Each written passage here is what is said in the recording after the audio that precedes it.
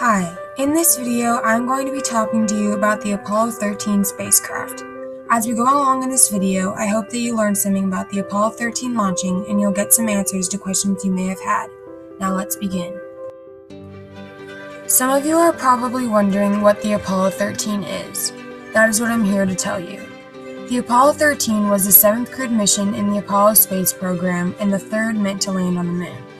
The reason why I say that it was meant to land on the moon is because due to multiple malfunctions during the launch, the craft had to return to Earth before being able to complete the mission. This craft was initially launched on April 11, 1970, and returned back to Earth on April 17th without successfully completing the mission.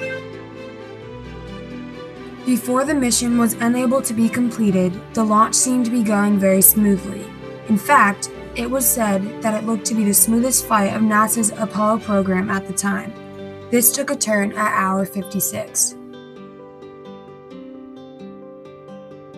At hour 56, the crew, as well as the ground team, noticed an alarming reading with the oxygen tanks and fuel cells.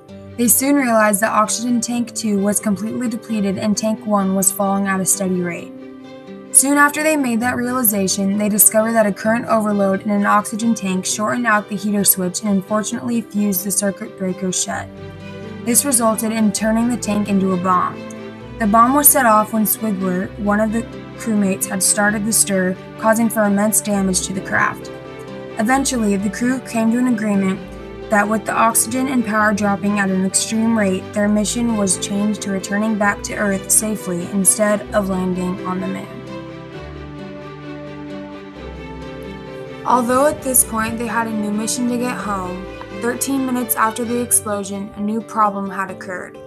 Lavelle, another crewmate on this mission, looked to the left-hand window and noticed that their craft was releasing something out into space. It happened to be oxygen escaping quickly from the second and last oxygen tank. This is an image of a lunar model that is mentioned next in the video. Now I'm going to tell you about what the crew had to do in order to have a chance to return back to Earth safely. After the explosion and oxygen link malfunctions occurred, the crew had to move into the lunar module since there was nothing left in their power that they could do to fix it. Since the lunar module is typically used for only 2 men, they didn't have enough carbon dioxide scrubbing canisters to keep the air breathable for all 3 men on the journey back to Earth. This caused for the astronauts to have to build a crude adapter to make use of canisters that were initially meant for the command module. Once the adapter was complete, their journey back to Earth began. After several days of being crammed in a small craft, the whole crew returned back to Earth safely.